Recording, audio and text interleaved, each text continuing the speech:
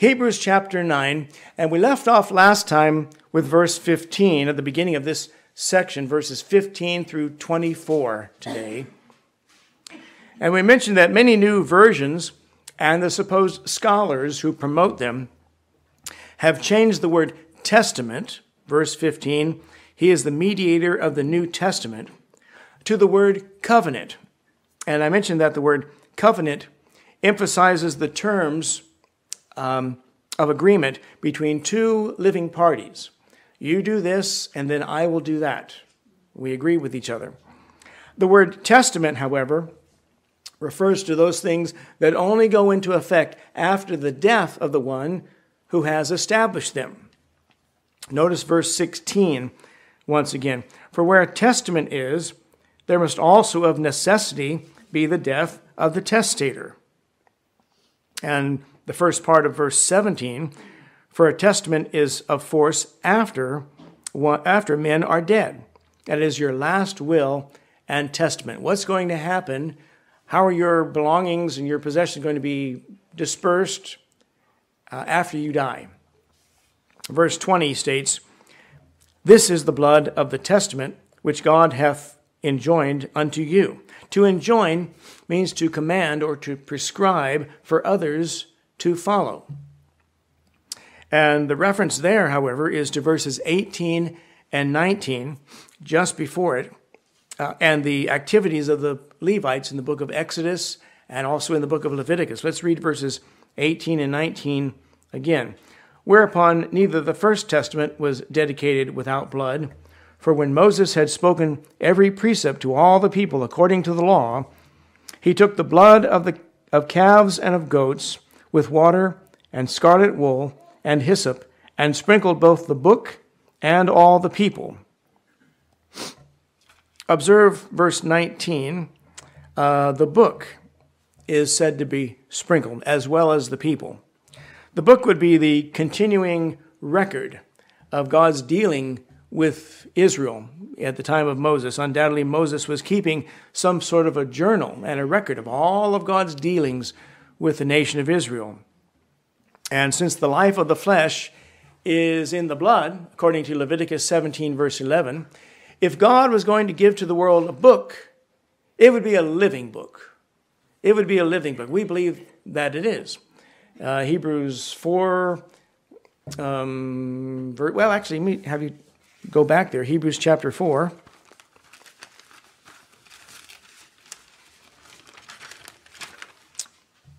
And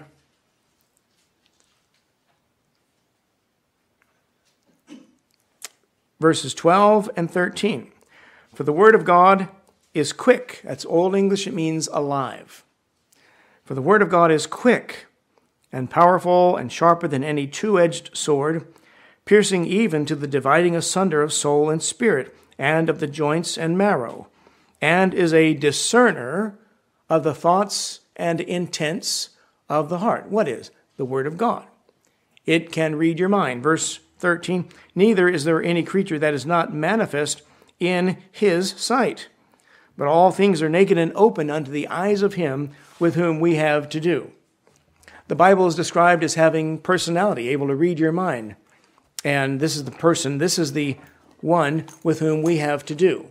I mentioned recently, our religion is the most spiritual of all because it doesn't depend upon candles and incense and statues and images and special vestments and garments for the priest, special haircuts, special directions you have to pray in, special postures of the body. It doesn't depend on any of that. And God saw fit to give us only one physical, tangible object we hold in our hands, and by which we communicate with God, and he communicates back to us. That's the book, by his providence. Otherwise, you don't need anything else. Listen, if you spend your life studying this, you'll exhaust yourself before you learn the Bible. You don't need a collection of Bibles, new translations. You don't need all of the physical trappings of organized religion or man-made religion. What you need is the book God has provided and the salvation offered by Jesus Christ. And then after that, the Holy Spirit becomes your teacher. You compare Scripture with Scripture. Let the Scriptures interpret themselves. So this is him with whom we have to do. So If God was going to give the world a book, it would be a living book. And the words scripture and scriptures nowhere refer to some undiscovered original manuscripts. Let me have you look at a few other texts. Go back, if you will, to the book of Luke, chapter 4. Luke, chapter 4.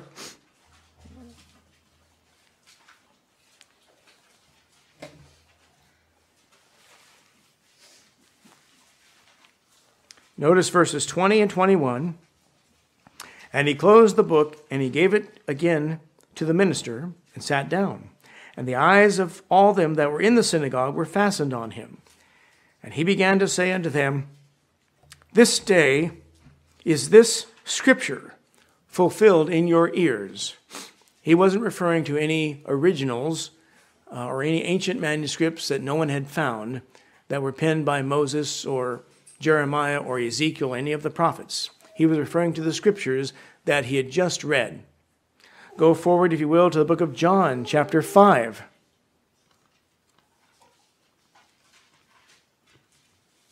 John 5.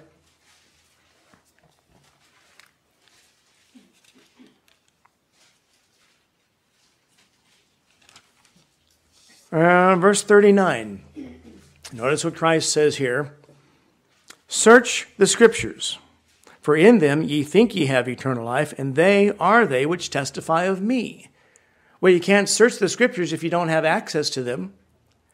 The scriptures are a reference to the copies of the Bible a person held in his hand or he had access to at the synagogue. It wasn't never a reference to any long-lost ancient manuscripts. Do you know the common belief and the common thing propagated by modern-day Bible scholars is that between 200 and 250 years before Christ, a group of Jewish scribes decided to translate the Bible from Hebrew into Greek during the time of the Greek Empire, under, I think, I can't remember the name of the king, Ptolemy, I think. And they said,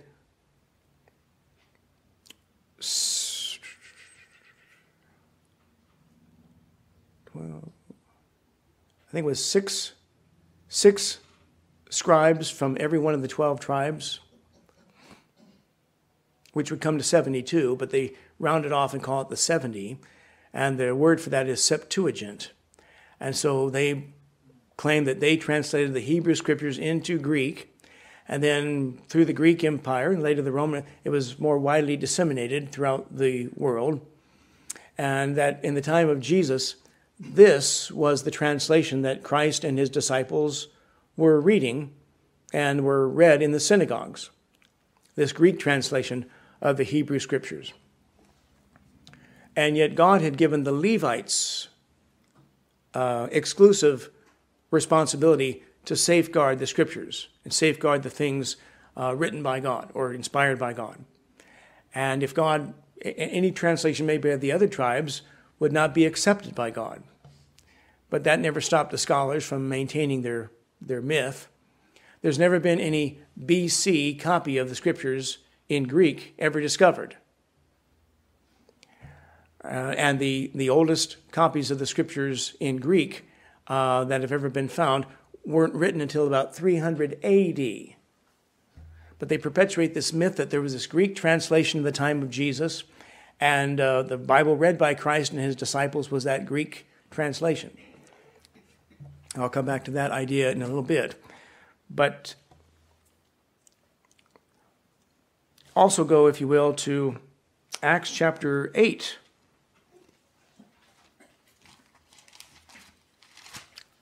Acts chapter 8, notice here, verses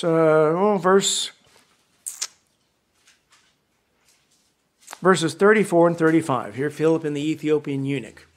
Acts 8, verses 34 and 35. And the eunuch answered Philip and said, I pray thee, of whom speaketh the prophet this? Of himself, or of some other man? Then Philip opened his mouth, and began at the same scripture, and preached unto him Jesus. He wasn't taking him to refer him to the original manuscripts. He was referring him to the scripture the Ethiopian was sitting up in his chariot reading. That was the scripture. That's why I said if God was going to produce a book, it would be a living book able to survive no matter what language it was translated into by God's providence. Go, if you will, to Acts chapter 17. Acts 17 and verse 11. Acts 17:11, meaning the Bereans. These were more noble than those in Thessalonica, in that they received the word with all readiness of mind and searched the scriptures daily, whether those things were so. Well, they could only search the scriptures they held in their hands, the ones they had access to. They didn't have the original manuscripts. They didn't have something written by Isaiah or Jeremiah. They didn't have any of the original writings penned by the Old Testament writers. They had whatever copies God saw fit to provide them in their day, and he called that scripture. And Paul said it was able to make thee wise unto salvation. Let's go, if you will, to 2 Timothy chapter 3. 2 Timothy 3. And verse 15, Paul writes to Timothy, and he says in verse 15, and that from a child thou hast known the holy scriptures, which are able to make thee wise unto salvation through faith, which is in Christ Jesus. Now notice verse 16. All scripture is given by inspiration of God, and is profitable for doctrine, for reproof, for correction, for instruction in righteousness, so forth and so on. The scripture, in this case, is the copies of the scriptures Timothy had access to. Whatever his mother taught him, whatever he heard read in the synagogues, if he went to synagogue with his mother, and that was the only scripture he had access to. He didn't have access to the originals. He wasn't taught by the original writings of anyone. He was taught and learned about God from the scriptures, Paul says, and that was not a reference to any original manuscripts. But you think that would be abundantly clear to so many people, but not anymore. Let me read to you something that I wrote several years ago, and I decided to put it in my book right inside the front cover. I called it, What is a Bible Believer? I sat down and I thought, well, I want to simplify the definition of a Bible believer. And all of a sudden, all of this text just started coming out of my mind without any effort. The term Bible believer is easy to define. One who believes that the copies of the Old Testament and New Testament, which he holds in his hands and reads in his own language, are the words of God, entirely correct and without any need of improvement, is a Bible believer. His job is not to correct the Bible's job is to correct him. By contrast, one who holds that only the original manuscripts are the inspired words of God is not a Bible believer. The originals have never been found and cannot be consulted. Expressions such as the original text or the original writings are therefore meaningless. Someone who holds that the original manuscripts were the inspired words of God, but no such claim can be made for a translation, is also not a Bible believer. When the writers of the Greek New Testament quoted from the Hebrew Old Testament, and by the way, they did that nearly 200 times as you go through the New Testament. You'll find quotations from the Old Testament. When they quoted from the Hebrew Old Testament, didn't they have to translate? And if the entire Old Testament had been translated into Greek 2 centuries before the time of Christ, that's the Septuagint, by this definition, the entire Bible read by Christ and his disciples was not inspired either.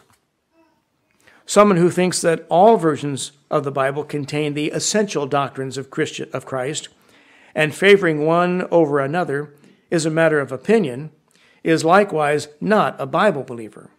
He thinks his own judgment and reasoning skills are the final authority in scriptural matters. Someone who claims that one specific version is the Word of God, a lot of fundamentalists do. They'll say the King James Bible is the Word of God, with just a few errors in it that need correction, is certainly not a Bible believer. The presence of even one mistake would constitute an imperfect Bible. If there is one error, perhaps there are many. It would no longer be possible to define the term Bible believer as given above. I'm a Bible believer. Are you? That's what I wrote. And pat myself on the back. I think it came out very well. But this book is a bloody book. It starts describing the shedding of blood in the first book, Genesis chapter 4. You don't get to chapter 4 without the first mention of blood being shed, the coats of skins that God made to cover their nakedness. And it doesn't end until Revelation 20, the end of the millennium, when the nations of the world try to withstand and fight against Jesus Christ. He just wipes them out. And around the edges of a King James Bible, and I brought a couple for example.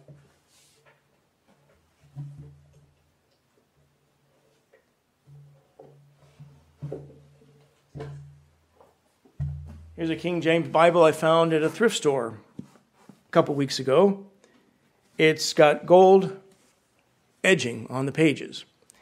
And that, for you and I, that's a symbol of the gold that overlaid all the furniture in the tabernacle. It's a royal book. It's a divine book. And if not that, by the way, here's a Hangul King James, Sankyang, Korean King James Bible. Gold edging on the pages, just like the one in English. We don't call it the King James Bible for nothing. It's a royal book. And if not gold edging, it may have red edging. I got an example of that here. This is an old Schofield Reference Bible, 1909. You can see it's got red edging on the pages. So it's a bloody book. It reminds us of the blood that was commanded and shed throughout the Old Testament, culminating in the death of Christ and his blood at Calvary, and the slaughter of those opposing Jesus Christ under the man of sin and the Battle of Armageddon, and the nations still wanting to oppose Christ at the end of the millennium. You read about that in Revelation 20. The modern versions can't compete with it. They can't compete with it. Turn, if you will, to Revelation 5. Revelation 5, and I want you to notice verse 1. Revelation 5, verse 1. And I saw in the right hand of him that sat on the throne a book written within and on the backside, sealed with 7 seals. The King James Bibles have had ridges along the spine, approximating 7 seals of a divine book. Now, the copy of the Bible you might have today might not have this included, but for so many years, if you count the top and the bottom, you see little ridges. 1, 2, 3, 4, 5, 6, 7. It's been on the Bible for decades. They published that spine, they produced that spine with that. I doubt very seriously if anyone in a publishing company knows why they publish the covers that way, but they do. I found, actually, I think I have it here. No, I don't have it here. Here's an old King James Bible, very soft, what they call leatherette, which is a fancy way for cardboard with a shiny cover on it. But inexpensive, King James Bible. red letter edition, and it's got red edging on the pages. This has got some wear and tear. And it's been around several years here at the church. Got Brother Bentley's name in there to give to teenagers, new kids that get saved many years ago. And but these are very inexpensive, $3 or $4, and it makes it easy to buy them and give them out to some new Christian that just gets saved. He wants to learn the Bible, and I was very happy that Brother Manuel was willing to give his Bible away to someone that didn't have a Bible. And so I bought him a good Ruckman Reference Bible. Don't give that one away, brother, because if you get another one, you're on your own after that. And here's what all the new Bibles used to do. Here's The Message by Eugene Peterson. This paperback, it just looks like something you'd see in the fiction section at Barnes & Noble. That's because it largely is fiction. And it's a paraphrase. He simply rewrites it in his own words. There's no markings indicating verses. It's just a continuing text. And similar to that is this one. It was called The Way. This was the Living Bible. This goes back to the 1970s, this cover here. And you can tell from the pictures of the teenagers on the front cover, this was in the 70s, judging by the guy's haircut in there. And nothing particularly resembling the King James Bible at all. But now, you go to Christian bookstores, you'll find the Living Bible resembling a King James Bible. They had to put a soft leather cover on it or a black cover on it, and maybe gild the edges with gold, and replace this regular 40-pound, not 20-pound weight paper with a thinner paper, but they replace it with an India paper like the King James Bible has, so it resembles a Bible, and then they create a concordance in the back of the book to explain what they've done. They have to copycat. They have to imitate the appearance of a King James Bible. Here's another interesting thing. For so long, and by the way, before I go that, here's a New American Standard version, very similar to the soft cover King James Bible I showed you a minute ago. But this started out as a big paperback thing as well, back in the early 1960s. And we would always refer to the King James Bible as the Bible. And then when they started translating modern renditions, they referred to it as the Revised Standard Version, or the Revised Version back in 1881. The Revised Version, and then in 1901, the American Standard Version, and then in 1952, the Revised Standard Version, and then around 1964, the New American Standard Version, and then the New International Version, about 1978. And then they came along with the New King James Bible, 1982. But then after that, they've got the Living, a number of other translations. So they kept referring to our book as the Bible, and all of these others as versions. And then Madison Avenue, the advertising experts, tried to figure out the psychological impact or the influence that certain words trigger. So now they market these things, as it says on the front cover, the New American Bible. And they refer to ours as the King James Version. They took the terms, they just simply switched places so that you're supposed to think this is more authoritative than the book that's been around for 400 years. How could a book survive for 400 years, be the world's bestseller of any book ever written in the history of planet Earth, and yet nobody is controlling its printing and distribution and so forth? And it's remained essentially unchanged. The differences between one printing and another printing are so inconsequential that you can't really discuss it. They amount to nothing. And yet the New International Version has had about at least 2 updates since 1978. Now it's called the Today's New International Version, where they've changed the gender pronouns and to be more inclusive for, males, females, and whatever other category people put themselves in these days. It's in the Living Bible, same thing. It's no longer paperback. It's got a nice soft leather cover on it, and they refer to it as a Bible and refer to ours as a version.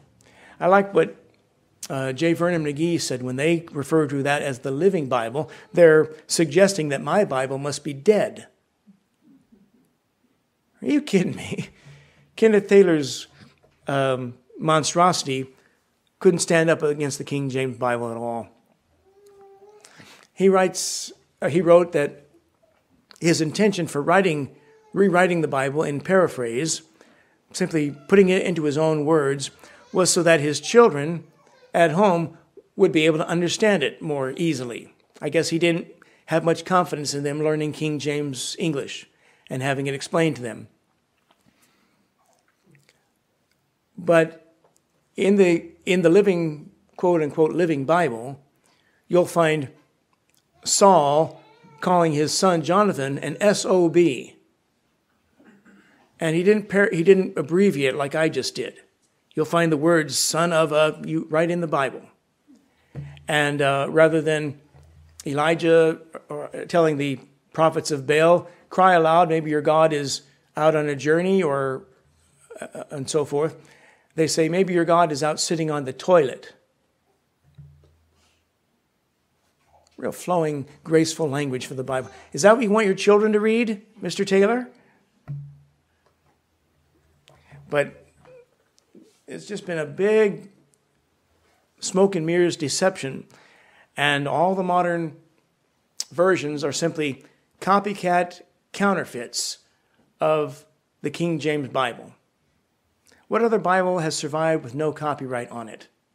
If God was going to give to the world a book, that would be a perfect book without any need for update or change, who would be in charge of it? Who would own the copyright to it? Nobody. Nobody on the earth would be worthy of that. And yet, you'll read in the front of those Bibles that you're limited on how many verses you can quote. No more than 500 verses at a time can be quoted without giving due recognition to the publishing company or getting permission from the publishing company to include more than 500 verses in a quote for a publication or some such thing. They want to tightly control who owns the copyright to it. So Tyndale publishes their versions over here. Then Thomas Nelson publishes different versions here. And the Regency Publishers publishes different translations here. And then you have Cambridge publishing more than one version of the Bible, Oxford publishing more than one version of the Bible. And then you have Wycliffe publishing different translations of the Bible. But all of those companies print King James Bibles. And they don't need to consult or ask each other for permission because nobody owns the copyright to it. Anybody can print the King James Bible and distribute it without needing permission from anyone. That's because it's the Word of God. It's not restricted by the control of the words of men or the influence of men. Now back to the word testament rather than covenant.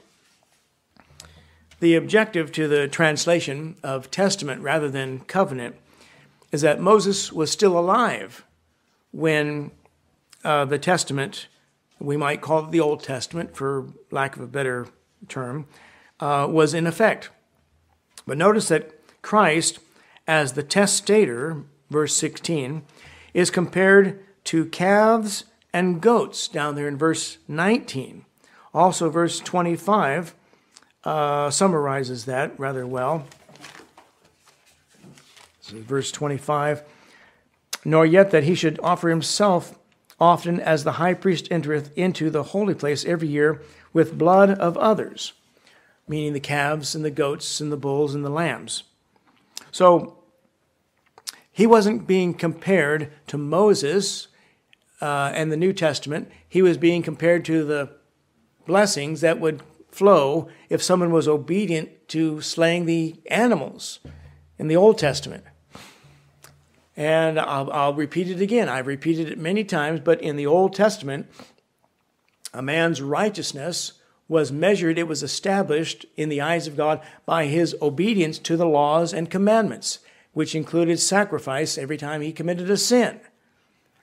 And this had to be maintained up until death, Ezekiel 18. Moses told the Jews, Deuteronomy 6, verse 25, "It shall be our righteousness if we observe to do all these commandments before the Lord our God, as he hath commanded us." That's how a man's righteousness was established. In Luke chapter 1, John the Baptist's parents, still living before the birth of Christ in Old Testament times, it said they were both righteous, walking in all the commandments and ordinances of the Lord blameless. And like I say, it had to be maintained until death, according to Ezekiel 18. If you turn and commit wickedness and iniquity, all the good that you've done before will be forgotten. In your sins and in your iniquities you would die, the Bible says there. And so someone was considered a righteous man by his obedience to the laws and the commandments and doing what he was told by Moses and the prophets. But that righteousness would only get him so far. It would get him after death to a place we call the place of comfort, or Abraham's bosom. What he needed was a sacrifice that was greater than all the animals, and he would then receive eternal righteousness. The righteousness of Jesus Christ is eternal. It didn't begin at a certain place. It won't end anywhere. It was always eternal, then was embodied in a man walking here on the earth for 33 and a half years. And he died as a substitute for the sinner. And when the sinner understands that Christ was the perfect man dying for him who is imperfect, he says, "I put all my sins on Christ. His righteousness is then accredited to me, and a great spiritual transaction takes place." You go from sinner to saint that fast. And now, when you die, you don't have to go to some place in the heart of the earth waiting for a better sacrifice to be made on your... The perfect sacrifice was already made. So he opened the way straight into heaven. And that's part of the blessing that flows from the New Testament rather than the Old Testament. And like I say, the word testament is much better than covenant. Covenant is about two people agreeing to do this and do that. You obey these commandments, God would grant you forgiveness. In the New Testament, Christ died for your sake even before you believed in him. And simply believing on him, you have everlasting life, trusting in him. But then the writer summarized all of this. Look at verses 23 and 24. "It was therefore necessary that the patterns of things in the heavens should be purified with these," like the blood of goats and calves and so forth. "But the heavenly things themselves with better sacrifices than these.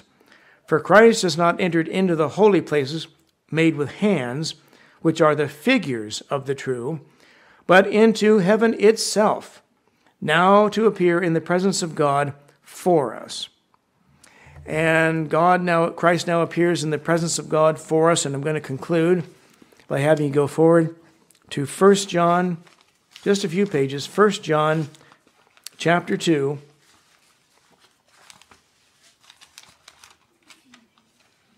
1 John chapter 2 and verses 1 and 2. 1 John 2, verses 1 and 2. "My little children, these things write I unto you, that ye sin not. And if any man sin, we have an advocate with the Father, Jesus Christ the righteous. And he is the propitiation for our sins, and not for ours only, but also for the sins of the whole world." An advocate, that's your defense attorney. He's pleading your case. He's defending your virtue. He's defending your status. He's defending your righteousness because you've trusted in Christ. So when the devil, who is referred to as your enemy, tries to say, well, God, how can you let that guy into heaven? How can you accept that guy? Don't you see what he just did? He says he's a Christian. You see what he just did? Or that woman, how can you accept her into heaven? Don't you see what she just did? And you know you commanded against those such things in the Old Testament. When he tries to accuse you, he's called the accuser of the brethren. Christ Jesus steps up and says, his perfect righteousness has already been credited to that man or that woman as a Christian, so that no matter what sin your flesh may commit, it can never drag your soul to hell. You're on your way to heaven. Ephesians 2:6 says God hath raised us up together and made us sit together in heavenly places in Christ Jesus. Part of you, don't ask me to fully explain it because I don't fully understand it myself, but part of you is already seated in the third heaven with the Lord Jesus Christ. When you trusted Christ to save you, your dead spirit was made alive and joined with the Holy Spirit of God, so that you and I are one. If your spirit was joined to the Holy Spirit, as mine was and every other Christian's was, then by the Holy Spirit, you and I are knit together. We are connected together by Him. Without salvation, without the Holy Ghost dwelling in the believer, you are not united with an unbeliever. But once you get saved, you're united with every Christian who's ever been saved as well. The things you do in the flesh can affect the destination of your soul. Thank God for that. What a blessing that is. Eternal security is one of the most, I think, understated blessings that come from salvation. We need to emphasize it more often. The opposite of eternal security has to be eternal insecurity. Maybe I lost it. Maybe it's in jeopardy because of something I did. Listen, and we say this to be dramatic, but to make a point.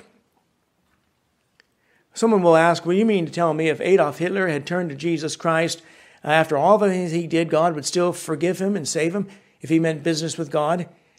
Yes, that's exactly what we mean to tell you. You're not the judge. God's the judge. He sees the heart. All you can see is the outward appearance. He knows if the person is sincere as a sinner who recognizes his need to be forgiven and recognizes when they're not sincere, when they don't mean business with God. A lot of people play games with the gospel and pretend like they're praying to get saved, and they want the benefits or the blessings that come from hanging around Christians, but they don't want to be one. Do you mean to tell me that? Yes, that's exactly what we mean to tell you.